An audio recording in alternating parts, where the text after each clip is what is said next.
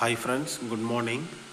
So இன்னைக்கு நம்ம இந்த வீடியோல important topic in OBG, pharmacology and psychiatry. So இந்த சப்ஜெக்ட்ல வந்து important topic எதெல்லாம் கவர் பண்ணா ஓரளவு நல்ல மார்க் வாங்க முடியும்.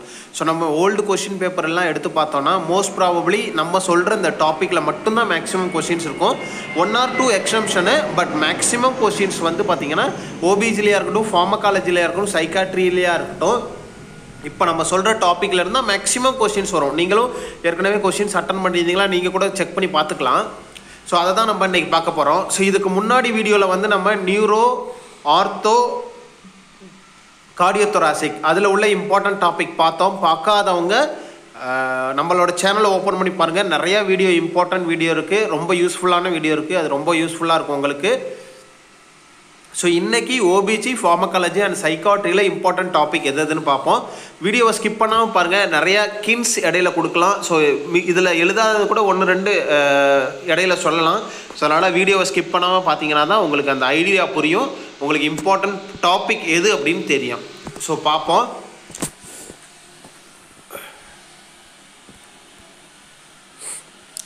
ஸோ ஓபிஜியை பொறுத்த வரைக்கும் ஸோ எல்லா சப்ஜெக்ட்லேயுமே ஃபஸ்ட்டு நீங்கள் புக்கை ஸ்டார்ட் பண்ணுறீங்க, ஒரு ப்ரிப்பரேஷன் ஸ்டார்ட் பண்ணுறீங்க அப்படின்னா எந்த சப்ஜெக்டாக இருந்தாலும் முதல்ல நீங்கள் இருக்கிற அந்த டெஃபினிஷன் எல்லாத்தையும், டெர்மினாலஜி எல்லாத்தையும் கண்டிப்பாக நீங்கள் வந்து எல்லாத்தையும் நீங்கள் படிக்கணும். அந்த டெர்மினாலஜி, டெஃபினிஷனை எல்லாத்தையும் நீங்கள் படிச்சிங்கன்னா தான் கொஸ்டின்ஸ் ஓரளவு உங்களுக்கு என்னன்னு புரியும். சம்டைம்ஸ் டைரெக்டாக டெர்மினாலஜியோ டெஃபினிஷனோ டைரெக்டாக கேட்டுருவாங்க. டிஸ்மெனோரியான என்ன, ஹைப்பர் மெனோரியான என்ன, மெட்ராலஜியான என்ன. ஸோ இந்த மாதிரி டைரெக்டாக கேட்கும் போது நீங்கள் இந்த டெஃபினிஷன், டெர்மினாலஜி படித்தா மட்டும்தான் புரியும். அதனால் எந்த சப்ஜெக்ட் படித்தாலும் அதில் உள்ள டெர்மினாலஜி எல்லாத்தையும் கண்டிப்பாக நீங்கள் படிக்கணும். ஸ்பெசிஃபிக்காக வந்து ஓபிஜிலையும் சைக்காட்ரிலையும் கண்டிப்பாக நீங்கள் படித்தே ஆகணும். ஏன்னா அதுதான் ரொம்ப டிஃப்ரெண்ட்டாக இருக்கும், நம்மளால் அதை வந்து ஞாபகப்படுத்திக்க முடியாது. Second thing, overview of anatomy and physiology. அதாவது ஓபிஜியில் உள்ள அந்த பார்ட், யூட்ரஸாக இருக்கட்டும், யூட்ரின் டியூபாக இருக்கட்டும், ஓவரியாக இருக்கட்டும், ஸோ இதோட பார்ட்டு, அதோட லென்த்து, அதோட ஃபங்க்ஷன் என்ன அப்படிங்கிறத வந்து நீங்கள் கண்டிப்பாக தெரிஞ்சு வச்சுருக்கணும். ஸோ இதை பொறுத்து தான் வந்து இதில் உள்ள அப்நார்மாலிட்டிஸ் தான் நம்ம வந்து நம்ம டிசீஸ் கண்டிஷனில் படிக்க போகிறோம். அதனால் நார்மல் ஃபிசியாலஜி என்ன, நார்மல் அனாட்டமி என்ன அப்படின்னு உங்களுக்கு தெரிஞ்சிருந்தால் மட்டும்தான் நீங்கள் வந்து அடுத்தடுத்த கொஸ்டினை அட்டன் பண்ண முடியும். Third one is diameter of pelvis and types. So என்னென்ன டைப் ஆஃப் பெல்விஸ் இருக்குது, அதோட டயாமீட்டர் நிறைய டைம் எக்ஸாமில் கேட்டிருக்காங்க. ஸோ அதில் வந்து அப்ஸ்ட்ரக்டிவ் கான்ஜுகேட் எது, அனாட்டமிக்கல் கான்ஜுகேட் எது, ஸோ இந்த மாதிரி நிறைய டைப் ஆஃப் அந்த கொஷின்ஸ்லாம் கேட்பாங்க. ஸோ பெல்விஸு அண்ட் அதோட டைப்ஸு அப்படி அதை வந்து படிக்கணும். அப்ஸ்ட்ரக்டட் பெல்விஸு அப்படின்னா என்ன, ஷார்ட்டஸ்ட் டயாமீட்டர் என்ன, லாங்கஸ்ட் டயாமீட்டர் என்ன, இது எல்லாமே கண்டிப்பாக தெரிஞ்சிருக்கணும். Fourth one is menstrual cycle. So நார்மலாக மென்ஸ்ட்ருவல் சைக்கிளில் என்னென்ன நடக்கும், என்னென்ன ஸ்டேஜஸ் இருக்குது, என்னென்ன ஃபேஸ் இருக்குது, அதில் அப்நார்மல் ப்ளீடிங்கில் என்னென்ன இருக்குது, அதையும் அதோட டெஃபினிஷனையும் கண்டிப்பாக படித்து வைங்க. ஏன்னா அதிலிருந்து நிறைய time, most of the time questions கேட்டிருக்காங்க மென்ஸ்ட்ருவல் சைக்கிள்லேருந்து. ஸோ இந்த மென்ஸ்ட்ருவல் சைக்கிள் நார்மலாக எப்போ வரும், ஃபஸ்ட்டு மென்ஸ்ட்ருவல் சைக்கிள் என்ன, மென்ஸ்ட்ருவல் சைக்கிள் ஸ்டாப் ஆனால் என்ன, ஹார்மோன் எந்தெந்த ஃபேஸில் எது வந்து அதிகமாக இருக்கும், இந்த மாதிரி ரொம்ப இம்பார்ட்டண்டான பாயிண்ட்டாக இந்த மென்ஸ்ட்ருவல் சைக்கிளில் படிக்கணும். இதில் அப்நார்மாலிட்டி, ஸோ இதில் வந்து அப்நார்மல் ப்ளீட் எது அப்படிங்கிறத பார்க்கணும். ஸோ இதுக்கு அடுத்தது வந்து பார்த்திங்கன்னா ப்ரெக்னன்சி. ஸோ நார்மலாக ப்ரெக்னன்சி வந்து நார்மல் ப்ரெக்னன்சி என்ன, அப்நார்மல் ப்ரெக்னன்சி எது, எக்டோபிக்கு, இந்த மாதிரி எல்லாம் படிக்கணும். ஸோ நார்மலாக ப்ரெக்னன்சி எந்த இடத்துல நடக்கும், ஓவமோட சர்வைவல் அந்த டைமு, ஸ்பெர்மோட சர்வைவல் டைமு, எத்தனை நாளுக்குள்ளே அந்த யூட்ரஸில் போய் செட்டில் ஆகும். ஸோ இந்த மாதிரி நிறைய இம்பார்ட்டன்ட் பாயிண்ட்ஸ் இருக்குது இந்த ப்ரெக்னன்சியில். ஸோ அதை தவிர வந்து ப்ரெக்னன்சியோட சிம்டம்ஸ், ப்ராபபிள் சைன் என்ன, கன்ஃபர்மேட்டிவ் சைன் என்ன, ஸோ இந்த மாதிரி சைன்ஸு இது எல்லாத்தையும் படிக்கணும். அடுத்தது வந்து பார்த்திங்கன்னா அதோட ப்ரெக்னன்சிக்கு அப்புறம் அந்த ஃபாலோ அப்பு, ப்ரெக்னன்சி எக்ஸாமினேஷன் அதையும் படிக்கணும். அதில் பண்ணுற இன்வெஸ்டிகேஷனை படிக்கணும்.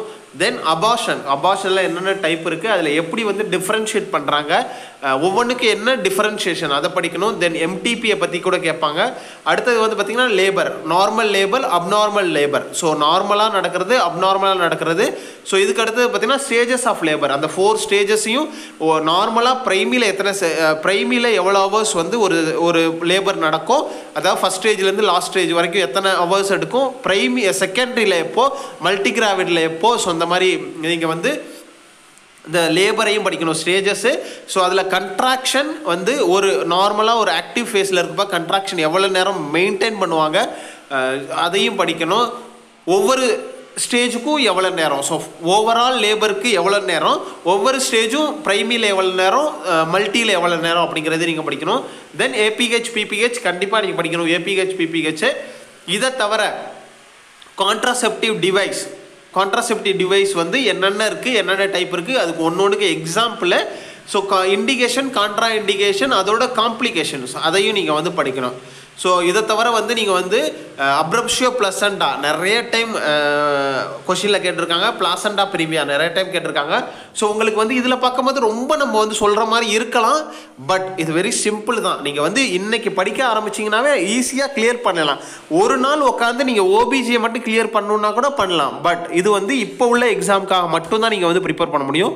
இன் ஃபியூச்சர்லேயும் நீங்கள் வந்து லாங் டைம் டியூரேஷனாக, லாங் டைம் கோலாக உங்களோட நர்சிங் ஆஃபீஸர் ஆகணுங்கிற இருந்ததுன்னா கண்டிப்பாக நீங்கள் டீட்டெயில்டாக இது எல்லாத்தையும் உட்காந்து படிச்சிங்கன்னா மட்டும்தான் எக்ஸாமை கிளியர் பண்ண முடியும்.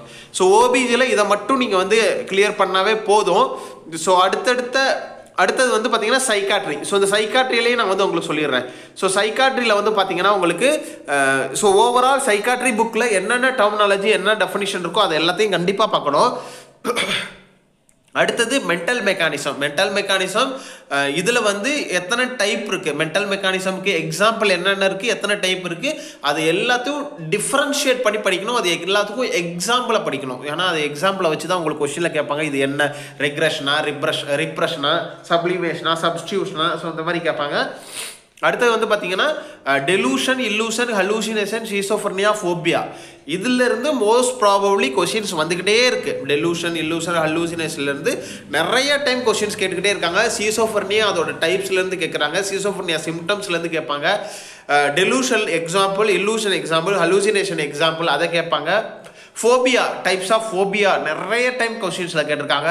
தென் மென்டல் ரிட்டார்டேஷன் டைப்ஸு, அது ஒவ்வொன்றும் stage. So mild, moderate, severe, profound, அதில் வந்து மென்டல் ரிட்டார்டேஷனுக்கு எவ்வளோ ஐக்யூ இருக்கணும் அதை தெரிஞ்சிருக்கணும். அடுத்து வந்து பார்த்தீங்கன்னா நியூரோ டிரான்ஸ்மிட்டர்ஸ் வந்து எந்தெந்த டிசீஸில் எது கம்மியாக இருக்கும், எது அதிகமாக இருக்கும் அதையும் பார்க்கணும். Then it, ego, super ego, அந்த பர்சனாலிட்டி டிஸார்டர் அதை பற்றி படிக்கணும். தென் டிப்ரெஷன், மேனியா அதை பற்றி படிக்கணும். டிப்ரெஷன்லேருந்து நிறைய டைம் கொஸ்டின்ஸ் கேட்டிருக்காங்க, மேனியாவிலேருந்து கேட்டிருக்காங்க. தென் டெலிரியம், டிமென்ஷியா. ஸோ இதை மட்டும் படித்தாவே உங்களுக்கு ஓரளவு எல்லாமே கவர் ஆகிடும். இதை தவிர ஃபார்மகாலஜி, சைக்காட்ரிக் ஃபார்மகாலஜியை கண்டிப்பாக படிக்கணும். நிறைய டைம் இதிலிருந்து கண்டிப்பாக கேட்டிருக்காங்க. என்னென்னா ஆன்டி எபிலெப்டிக் ட்ரக்கை பற்றி கேட்டிருக்காங்க, ஆன்டி சைக்கோட்டிக் ட்ரக்கை பற்றி கேட்டிருக்காங்க, ஆன்டி டிப்ரெசிவ் ட்ரக்கை பற்றி கேட்டிருக்காங்க. இதை தவிர இசிடி, எலக்ட்ரோ கன்வல்சிவ் தெரப்பியை பற்றி கேட்டிருக்காங்க. அதோட இண்டிகேஷன், கான்ட்ரா இண்டிகேஷன், காம்ப்ளிகேஷன் இதெல்லாம் கண்டிப்பாக படிக்கணும். கன்வல்ஷன், ஸோ சைக்காட்ரியில் வந்து கன்வல்ஷனையும் நீங்கள் வந்து கண்டிப்பாக படிக்கணும். அதில் என்னென்ன ஸ்டேஜ் இருக்குது, ஒவ்வொரு ஸ்டேஜுக்கும் எவ்வளோ நேரம் எடுக்கும், இந்த மாதிரி நிறைய கொஷின்ஸ் வந்து இந்த சைக்காட்ரியில் வர்றதுக்கு பாசிபிலிட்டிஸ் இருக்குது. சைக்காட்ரியில் ஃபார்மகாலஜியில் ஸ்பெசிஃபிக்காக நீங்கள் கொஞ்சம் கான்சென்ட்ரேட் பண்ணணும். இந்த லித்தியம், ஆல்கஹால் அடிக்ஷனில் என்ன ட்ரக் கொடுப்பாங்க, இந்த மாதிரிலாம் நிறைய டைம் கொஸ்டின்ஸ் கேட்குறாங்க. அப்புறம் தெரப்பியூட்டிக் லெவல் ஆஃப் அந்த ட்ரக்ஸ் ஸ்பெசிஃபிக்காக வந்து பார்த்தீங்கன்னா ஆன்டி எபிலெப்டிக் ட்ரக்கு, லித்தியம், இதை வந்து உங்களுக்கு வந்து நிறைய டைம் வந்து எக்ஸாமில் வந்து கேட்டிருக்காங்க. ஸோ தெரப்பியூட்டிக் லெவல் படிக்கணும். தென் ஆக்குபேஷனல் தெரப்பிஸ் உங்களால் படிங்க. கண்டிப்பாக அதுவும் உங்களுக்கு ஹெல்ப்ஃபுல்லாக இருக்கும். ஸோ மேக்ஸிமம் எல்லாத்தையும் நீங்கள் கவர் பண்ணிங்கன்னா மட்டும்தான் நீங்கள் சக்ஸஸ் ஆக முடியும். ஸோ அடுத்தடுத்த வீடியோவில் ஃபார்மகாலஜி, அடுத்தடுத்த என்னென்ன டாபிக், நம்ம மைக்ரோபயாலஜி, பயோகெமிஸ்ட்ரி, இந்த மாதிரி என்னென்ன டாபிக் நம்ம வந்து போடலையோ அது எல்லாத்தையும் அடுத்தடுத்த வீடியோவில் நான் உங்களுக்கு சொல்கிறேன். ஸோ எனக்கும் கொஞ்சம் உடம்பு சரியில்லை, ஸோ அதை கண்டினியூ பண்ண முடியாது. அடுத்தடுத்த வீடியோவில் நாங்கள் மீதி உள்ள சப்ஜெக்டோட இம்பார்ட்டன்ட் டாப்பிக்கை போடுவோம். Wish you all the best. நல்லா படிங்க, ஹார்ட் ஒர்க் பண்ணுங்கள். Hard work never fail. So அடுத்தடுத்த வீடியோ வந்து நம்ம வந்து பார்ப்போம். Thank you so much.